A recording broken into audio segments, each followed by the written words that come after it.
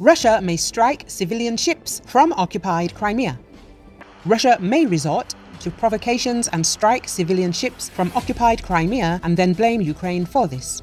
Natalia Humeniuk, head of the Joint Press Center of the Operational Command South, said this. According to her, there are currently quite many civilian vessels in the Black Sea along the coast of the temporarily occupied Crimea. Many foreign ships ply there.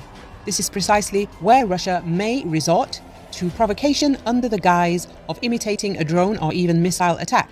Russia may provoke an unusual situation with an attack on a foreign vessel and blame Ukraine for this, she said. At the same time, Humeniuk noted that apart from the occupied coast of Crimea, there was currently no other navigation in the Black Sea. Since the beginning of the full-scale invasion, the Russians have declared the northwestern part of the Black Sea, from Snake Island to Cape Tarkankut, closed to navigation.